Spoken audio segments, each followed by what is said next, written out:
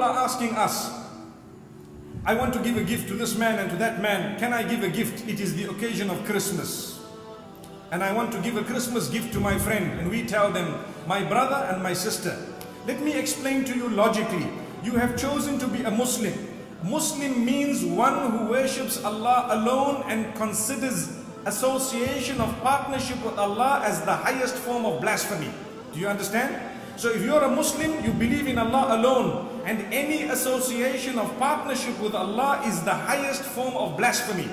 So if it is the highest form of blasphemy, when people have considered someone a son of Allah, and the Quran tells you, تَكَادُ السَّمَاوَاتُ يَتَفَطَّرْنَ Allahu Akbar, Allahu Akbar.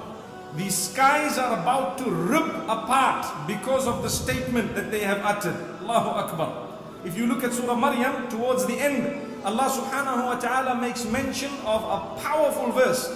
He says, how could they have said that I have a son? And they are insulting Allah by saying that Allah has a son. The earth would like to crumble and the sky would like to split because of the seriousness of that crime.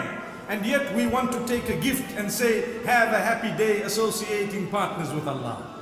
Do you understand why? As Muslims, it would be wrong for us to take a gift.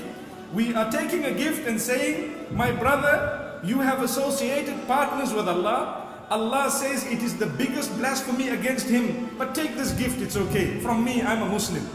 Allahu Akbar. You cannot say Merry Christmas, not even if an alien came and he told you, you cannot even say to him and say he's just an alien, I'm never going to see him again, he's not going to tell anyone. No Merry Christmas, not from a Muslim, not from a non-Muslim. It's not part of our deen, period. It's the concept that God was born on the 25th of December. That's as shirk and kufr as you can get. And you saying Merry Christmas, saying congratulations on your false religion, congratulations on your false understanding of life, you are congratulating them on the most evil of shirk and kufr. And as Ibn Qayyim said, this is worse than fornication and drinking alcohol and killing someone. Because you're approving of the biggest crime ever committed by the children of Adam, shirk. And you say to someone, no problem, Merry Christmas to you. قال إني عبد الله آتاني الكتاب وجعلني نبيا